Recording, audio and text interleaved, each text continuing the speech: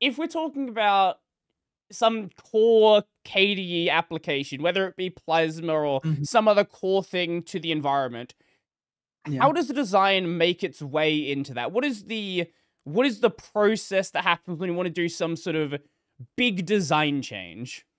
Yeah. So I there are a couple of ways to answer this question. And I think the most common one is that developers or volunteer developers join the community in an effort to put out some kind of improvement to the code. Mhm. And in those cases, at least at KDE or let's just say Plasma Desktop, uh, they submit a merge request into our Git, right? They clone our repos and they like submit a patch or whatever they want to do. Most of the times, it seems like developers create their own UI and process their own UX based on the feature they want to put out ahead of time. And so when they put in the merge request, most of the times they already have thought out of a UI for this. And they request the feedback of the community. Mhm. And that's when it comes to, most of the times they go on GitLab, and in our case, and if it's necessary, they tag the VDG Mhm. or the visual design group team at Plasma. Mhm. When that happens, a few of us actually get a notification.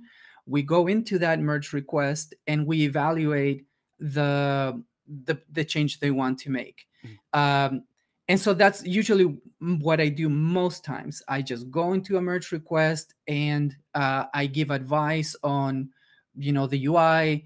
I try the best I can not to actually redesign everything in my head. I try to, I do my best to stay within constraints, because at the same time, we have to understand that we're working with volunteers that are doing this on their spare time, Mhm. and that, they, just as I am not a developer expert, they're not necessarily a UI or UX expert, and we have to balance those things out. Mhm. So that's the one of the most common ways.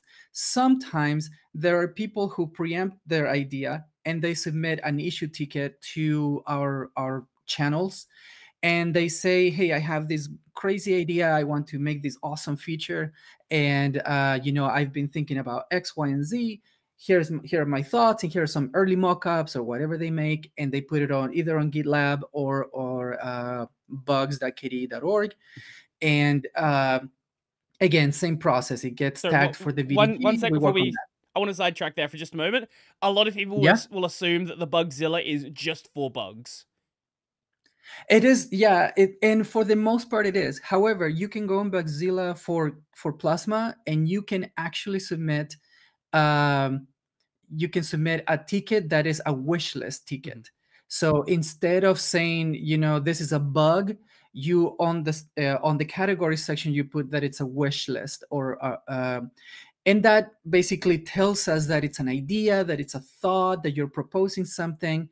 Um, at the end of the day, though, I think if there are specific changes, we would channel those changes into GitLab Mhm. anyway. But it is okay for people to begin discussions around improvements and design changes, either on Bugzilla or GitLab. I mean, we get people submitting ideas on Discuss, so it Right. can come from anywhere. But eventually, we would work with that volunteer and bring them over and see if they can actually execute the code that they are looking for, to integrate into Plasma. Yeah. So those are some ways that people submit things. Mhm. So, what's an example that you've actually worked on that would be something that the VDG is concerned with? Yeah, good question. So, um, well, I comment on just about anything that relates to the VDG, but for example, one that I always remember because it was something that I pushed for is the current layout that we have in system settings is Mhm. something that I came up with originally a few years ago. Mhm. Mhm. Now, of course, system settings since then has seen a lot of changes, and I'm not going to take credit for something I haven't done. But by and large, the organization that you see today, the layouting, is something that I came up with. Mhm. Um, and we had discussions around this. Back then, I think when we proposed this, things were a little bit different. So um, it wasn't quite as a workflow that we have today. So things were sort of a little faster to production. And as long as I had somebody, a developer who believed in the vision of these changes, they were able to implement it. Mhm. So, but for example, I commented in just about anything, like the panel resizing, the edit mode in Plasma. I've worked on the calendar widget. I've worked on the weather widget. I've worked on the like a ton, just about anything that is tagged VDG. We go in and give comments. So I take that as work for myself. So Mhm. yeah. Before you go too far on, it's probably worth explaining like what the VDG is and how people actually get involved with it. Yeah, absolutely. So the VDG stands for the Visual Design System. It was created a few years back in the 2010s, and it was the intention of it was to basically concentrate all discussions that were related to user interfaces and experience. And basically, the angle at the time was to basically work it into Breeze, Mhm. so that the Breeze design was sort of pushed forward and with the help of a lot of volunteers. And so we formed this group.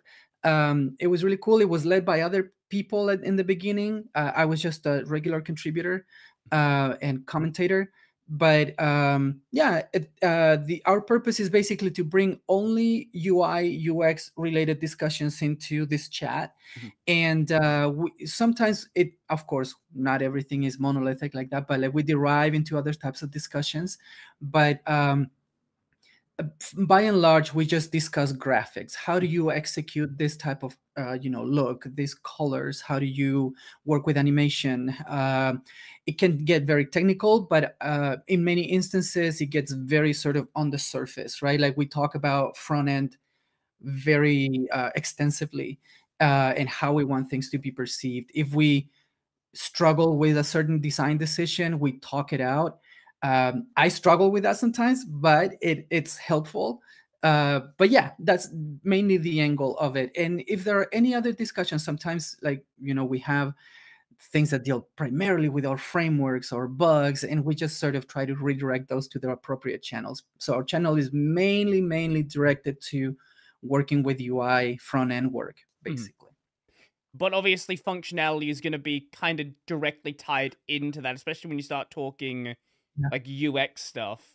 Like a user Mhm. experience is a mix of both graphics, the front end, visual design, along with the functionality. Yeah, absolutely. So when we talk about UI, if the question is what color should I use in this situation, that's an easy UI question, right? Sure. But if you're talking about why blue is a good color for people on a computer, Mhm. that's a UX question, right? Mhm.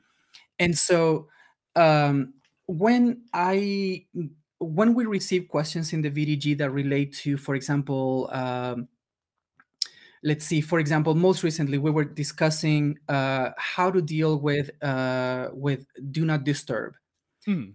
In Plasma, do not disturb appears on the taskbar. You open it up and you turn it on, but as you turn it on, immediately you get a pop-up, a context menu that tells you these are your options. You can to enable this for an hour until next morning, Mhm. Mhm. or indefinitely, right? And so, uh, however this was designed, I looked into it and I felt that there were a couple of user experience problems, right? Mhm. For one, in our guidelines say that switches need to be instant apply, and this switch does not do that, right? Mhm. When you click enable, it shows you a menu and you have to click a second time to enable one of the options. So if I'm thinking of, UX is from a user experience perspective, I have to think for the user, for the regular user, and I have to think within certain parameters. For example, I have to think that most times users want to click the least to achieve the most. And so if we go by that type of guideline, preventing people from instant apply on do not disturb defeats that purpose, because you don't get it applied immediately. You get it applied after a second click, and that is called interaction cost. So your interaction cost goes up, and users, I'm not saying this is the biggest problem of the world, but like users will get slowed down by trying to achieve the most common thing, which is to just enable indefinitely, and then you can choose additional parameters to stop it automatically. So I suggested a few things that you could do to solve that. So you see how the questions are different, right? Like one is about graphics, colors, applications of such, and then the other is more like, how do people perceive what you're putting out in the front end? And so, and there's a few guidelines that you want to follow there.